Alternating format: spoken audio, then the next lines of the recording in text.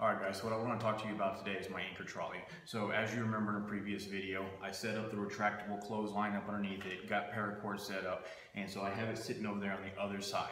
It works great going forward, but every time I want to run it off the back and put it on the anchor trolley, it's kind of tough. You know, I'm constantly feeding it underneath the seat. And so for a quick fix, what I did was I took a piece of my slide track here and I mounted it right up on top of the seat. Which we talked about in the video where I put my drink holder there on the side. And the only quick way to fix this was I just put one of my extra bolts right here. So it's not really working out, it's kind of in the way, it's just not really a good system to do it. So what I want to do today is I want to unhook that piece from where I normally hook it. We'll just clip it right here for the time being, and then I'm going to come in here and I'm going to loosen this nut. And so you can see all I was really using is just my little slide track piece. And I had all kinds of washers and nuts. It just wasn't the right way of doing it. So what I did do is today I picked up the YakAttack tie down kit. So essentially it's an eye bolt. It has the slide track nut on the bottom, and then it's got this piece right here so I can hand tighten it as well. So this way I can actually clip to it. So what we're gonna do is we're gonna slide that guy in. See if I can get her to go in there.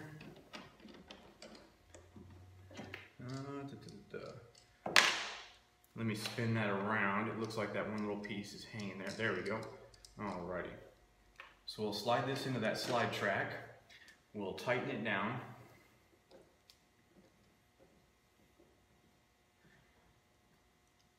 And now I've got that anchor point right here. It's smooth, it's round, there's no way a line can get hung on it or anything like that. I can now take my clip and I can hook it right there to that. And then all the extra line will be pulled back into the retractor. Quick and easy way of doing that. This way, every time I gotta feed my line, it's already sitting there ready for me. Great way of doing that. So I'm very excited. That's gonna work out easy. It was a quick $9 fix to a little bit of a problem that I had, and it's just gonna make it that much easier for me. All right guys, so that's your tip for today. We're gonna move on to a couple other videos and knock some of those out so you can kind of see what's going on this week. We talked about earlier in the preview to the week that I got a couple things coming up. I got some videos on underwater footage of lures. We're going to do those, and then also I'm going to show you a couple tips on setting up your GPS, because we just got done putting the X mount or the X grip on there, and we just got done putting GPS shader. So now I'm going to walk you through a couple ways to kind of set up your GPS. Alright guys, if you like this video, go ahead and give me the thumbs up, comment below on what you'd like to see, and don't forget to go ahead and hit that subscribe button over in the corner. Alright, until next time guys, thanks.